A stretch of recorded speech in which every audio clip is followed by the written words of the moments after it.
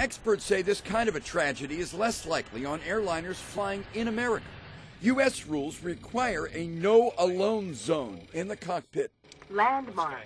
A flight attendant must go to the flight deck anytime one of the two pilots leaves.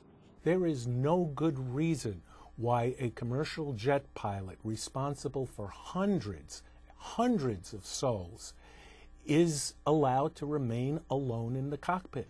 The reinforced doors required after 9/11 to prevent hijackings can actually help a pilot who wants to crash his own plane. As seen in this Airbus video, if a pilot simply moves the cockpit door switch to lock, no combination of codes punched into the keypad outside will open the door. That lockout lasts 5 minutes, and the pilot can repeat it. One person controls access to the cockpit and controls the plane.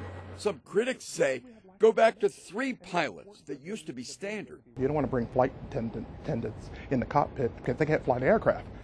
But in 1999 off Long Island, Egypt Air Flight 990 crashed and 217 died when the co-pilot deliberately put that plane into a dive and the pilot on the flight deck could not pull up.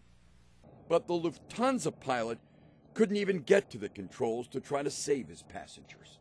Just today, international carriers, including EasyJet and Air Canada, announced they're switching to the no-alone zone U.S. standard. At least 2 crew in every cockpit all the time.